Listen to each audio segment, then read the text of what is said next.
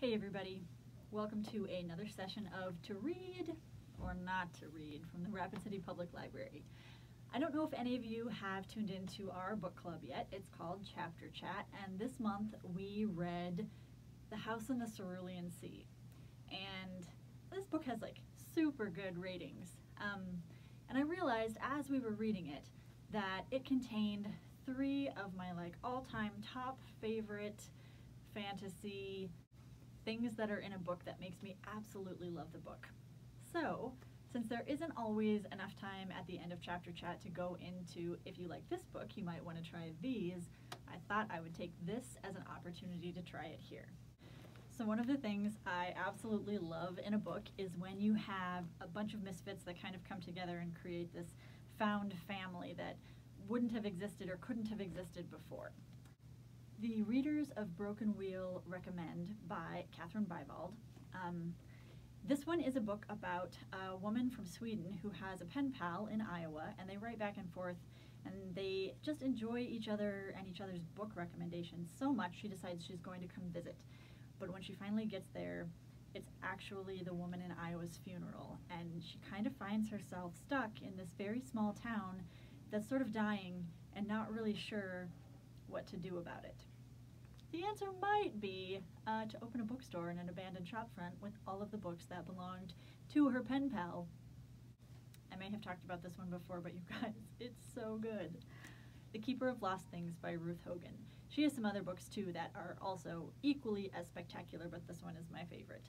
And this one follows the story of, there's this guy, and everything that he finds, a lost item, he takes it, catalogs it, and makes a story for where it came from and how it happened to be there.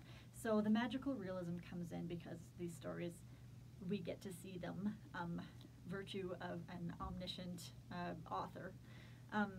But it's also about maybe things that have been lost in his life, and he sort of gathers to him lost people just in the course of doing business who have broken stories of their own, and they all sort of come together and help heal each other. This one is sort of a segue into the second thing that I really love in stories. This one is a young adult book by Leigh Bardugo. It's a two-part series. This is the first one. It's called Six of Crows. And this is a team of misfits that comes together for a very particular purpose, a heist. But they also all sort of need something from the others, and how to find it, and how to get over your own self keeping you from finding it.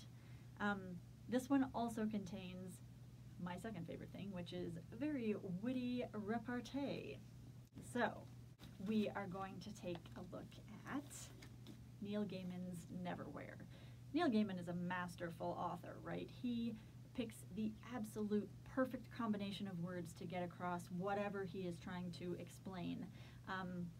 But the conversation that happens in his books is chef's kiss. Like, it's exactly the right tone, the right cynicalness, the right amount of funny, the right amount of heartfelt. And in this book, we're sort of being taken on a tour through the underworld of London, but it's a magical underworld of London. Could not put this one down. The Golem and the Djinn. This one is by Helene Wecker, and the sequel is just about to come out. So if you are someone who doesn't like to say goodbye at the end of a book, this is a good one to check out because we are just about to say hello to these characters again, which I love. And so this has a creature sort of out of Middle Eastern mythology and one from Jewish mythology, and they both find themselves transplanted into turn-of-the-century New York City. So you get these creatures feeling lost not only among humanity, but also in the middle of a really big city in a time where so many things were happening and going on, it was easy to find yourself lost. This one also very heartwarming. If you like your history with a dash of magical realism, these last two are absolutely exceptional.